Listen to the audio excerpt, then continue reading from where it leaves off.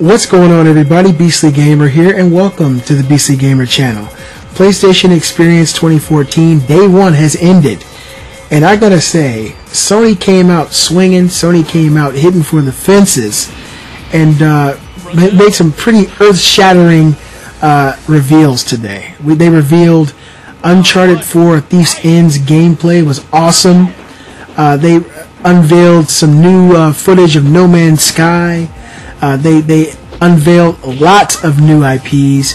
They got so much more games coming that are supporting the PS3, the PlayStation Vita, PlayStation 4. It's a really exciting time to be a PlayStation gamer.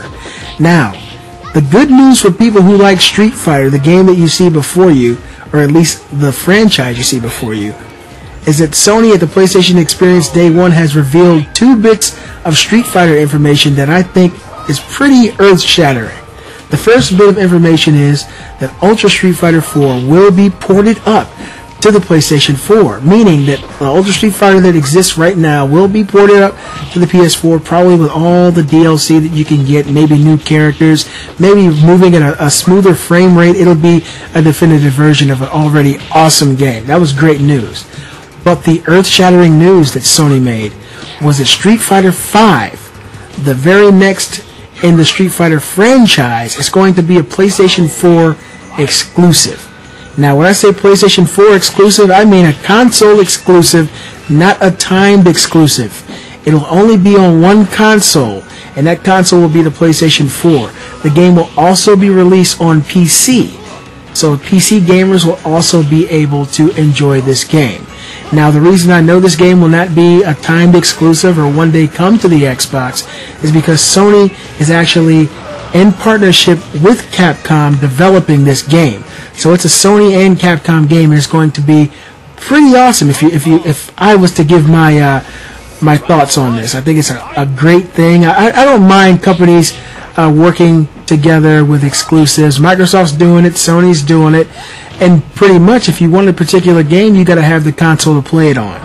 Now, I hear a lot of people out in the world of YouTube, Rich from Review Tech, the Red Dragon. These guys are upset. They're calling this game not an exclusive. It is an exclusive. I'm sorry. If you want to count the PC as a console, go right ahead. But when we're talking about exclusivity, we're talking about console exclusive. No other console is going to be able to play this game beside the PS4. PS4 only. If you got a PC and you want to play Street Fighter on your PC, hey, more power to you.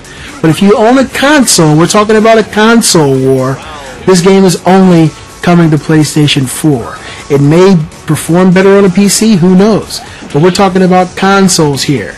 And with the infrastructure of the PS4 and the Xbox One, it is very easy to port games to the PC because it has very, very similar infrastructure. So if you ask me, this is great, phenomenal news. I think it's awesome that Sony is working with Capcom for this game. Capcom did something real similar with the Xbox One with Dead Rising.